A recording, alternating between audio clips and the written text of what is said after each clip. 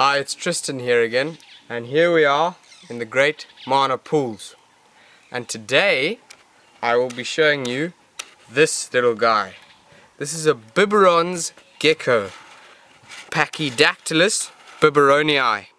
And as you can see here, he's got a pretty firm grip on my skin that is characteristic of these geckos, as they are very angry when they get picked up.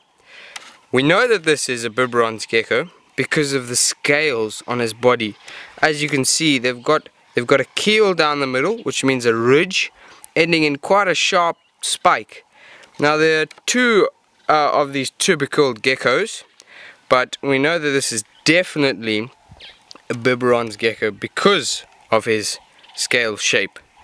Also, another thing that tells us that this is a Bibron's gecko is you can see the dark lines. There's one there, 2, 3 and 4. Now a Bibron's gecko will have 4 to 5 dark stripes along the back.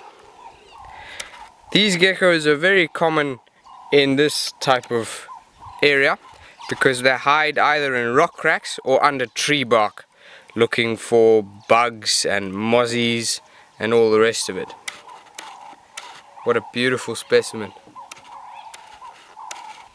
I hope you enjoyed that close encounter with a Bibron's gecko, and we'll see you soon.